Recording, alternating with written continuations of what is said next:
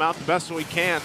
You gotta watch out for JP. JP still holds on to the flicker and the implosion. He's gonna go in. He's gonna be able to find two, but King Kong will get the Lord, and now they're gonna break out the fight. A huge setup from Brusco as they force them back a little bit further. Sanford goes in with the Infernal Pursuit, but JP will fall. Even with the Winter's Crown, Carl Teasy, it's not enough. As it's a double for Super Prince and 4. That's all they needed to do there. What can Benny Cutie do? He's gonna try to just cut the wave. Cut the wave, but he's gotta go back to the base. Oh no! There's a huge Lord up top. That's evolved.